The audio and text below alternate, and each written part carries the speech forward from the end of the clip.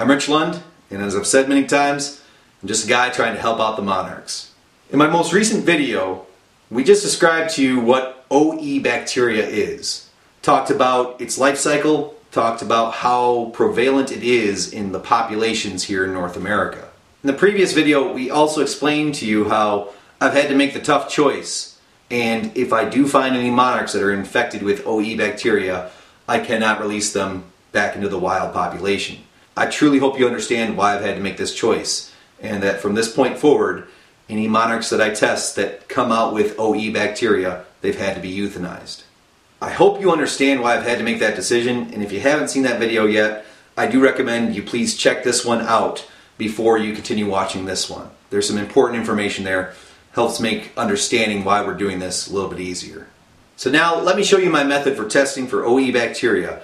This is the method that I figured out how to do from tips online, and we got to travel a little bit back in time to August when things were warmer and I was in definite need of a haircut back then. Let's show you how to test for OE bacteria. Okay, to be doing this, let's take a look at what materials you're going to need. Now again, I want helping out the monarchs to be as low cost as possible, but honestly I've tried to look for spores with other magnifiers, magnifying glass. I've tried a jeweler's eye. I really can't see them at all until I get the microscope. And since I've got 3 monarchs to test, I've got 3 note cards here laid out and ready to go. And also you need some tape.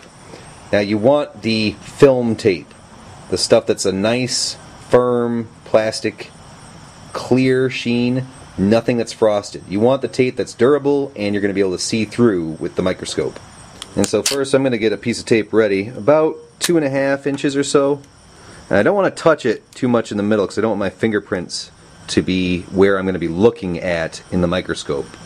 So I just touch the very edges and leave it there on the table so it's ready for me. Okay, next, and very important part, how are we going to handle the monarchs? We want to handle them to minimize the amount of stress we're going to put them under. To begin, is it even ready to be handled? This guy just came out of his chrysalis about an hour ago. He's just started fanning his wings, which means he's getting close to being ready, but not ready yet. I know that they're ready to be tested when they are starting to actually use their wings, when they're trying to fly around a little bit. If it thinks that its wings are good enough to be trying to fly, then it's letting me know it's ready to leave, which is also now letting me know these days it's ready to be tested. Adorable. Okay, ever so gently, I'm going to put my thumb and forefinger on the 2 sides of the wings where they connect to the thorax, to the middle part of the body. Careful not to be holding any legs, and that's just a little bit of pressure that I'm adding, just enough so it can't flex the wings. It's a good way to hold the monarch for this testing. Now do you see as I hold it, there's room there for the abdomen to come out. Oh, buddy, thank you. You couldn't have timed that better. So he can get his abdomen out, and that's actually what we're going to hope to test. Now something about my technique, and I really recommend this. Get your tape, both ends, one on your thumb and one on your middle finger. That way you still have your forefinger. And you see this curve? This is going to be the first thing I want to touch the monarch's abdomen. And then I've got my forefinger here so I can press down on it a little bit and help collect those scales. Now as soon as he sticks it out, with another finger, I'm going to kind of push it out and extend it a little bit. And then I've got the non-sticky side of the tape. I stretch that out so that way it can go under the legs and protect the legs from hitting the sticky side. Then I'm going to touch it to the abdomen.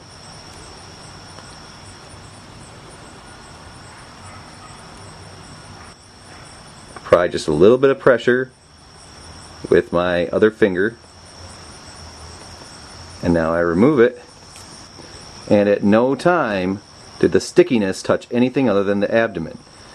I admit it takes some practice. One time I did get a leg that was just a little bit stuck to the tape. It came off very easily, but I was really nervous, and that's how I learned to make sure to put the non-sticky side in the way of the leg and the abdomen, so the legs cannot touch anything that's sticky.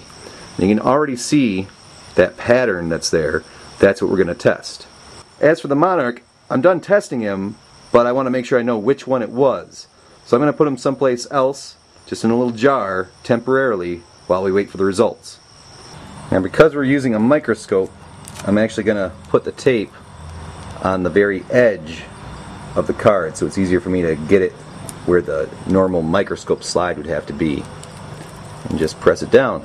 And it does look like a little bit of the wing was touched too, but that won't do the Monarch any harm. Okay, time to test. Place it right under here. Magnification I'm using is 10 times magnification. And that's when I can start seeing the spores and actually see their shape. If I use just 4 times, I can see them, but they're little black dots. And I want something more specific. And I want something more official. I want to see the shape of those spores if they're there.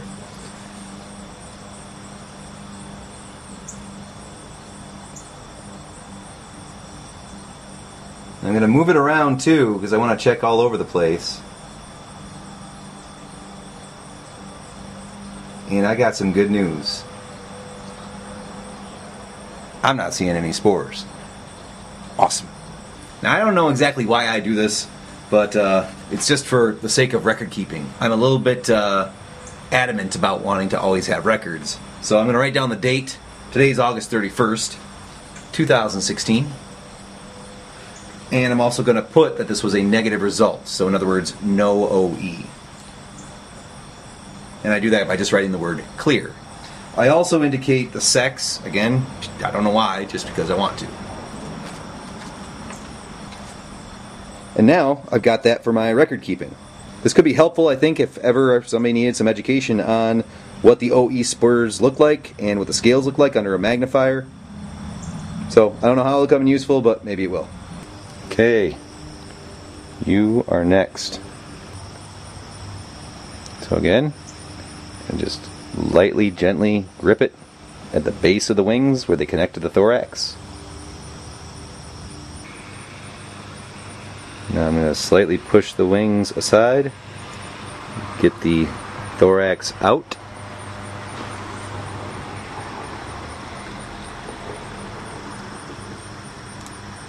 Use the tape to block the legs.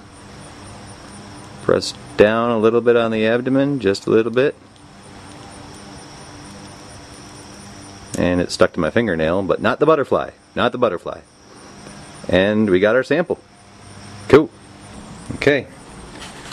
Let's test our sample. Moment of truth.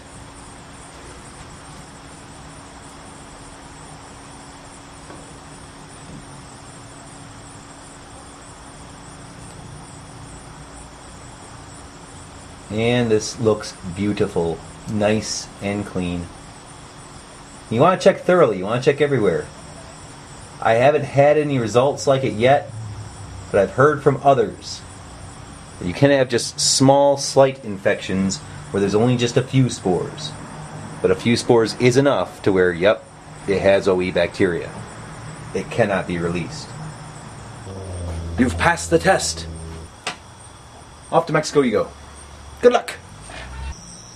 Okay, last one.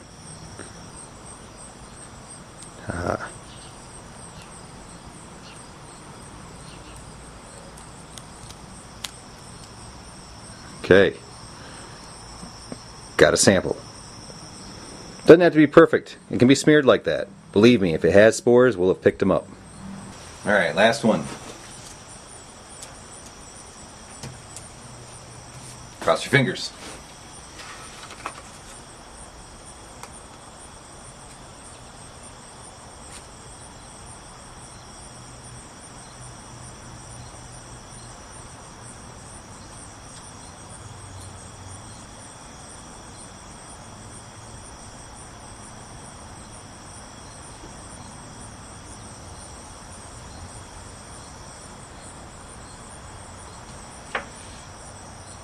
And he's good. He's good. I am going to show you now one that is infected. When I first found out that I needed to be doing this, I learned how to test one kind of through trial and error, always being careful, didn't harm any. And one of the early ones, actually the first one that I tested this year, had a positive test for OE spores, and it was heavily infected. Looked normal, looked completely normal, looked healthy. Well, I kept that note card, so that way you can see the results. Take a look. Here's what an infected one looks like.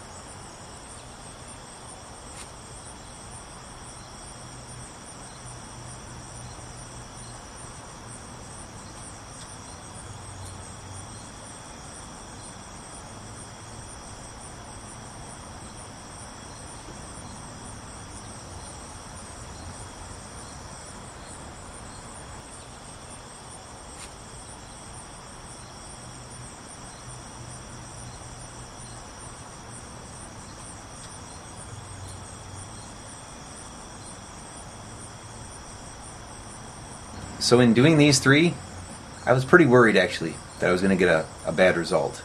And if I had one, I was going to show you that on camera. I'm glad I didn't have to. It's cool that all three of these guys are clean. Gotta admit too, I was kind of happy for this video when I saw that the three that emerged were all three males. So that way if one was infected, at least it was a male. Because like with many species, as you know, the female's more important, isn't she? So that was late August, and as you saw, the three that I tested on film, they were all clear of OE infection. When I set out to make that video, I was actually pretty worried that I'd have multiples have OE infection. As it turned out, only one of the 30 adults that I reared had the infection, and it turned out, coincidentally, to be the very first one that I tested. So after that one, I had no idea, was it going to be a lot, a little bit? Certainly I was happy that it was only one, and I was even happier that it was a male.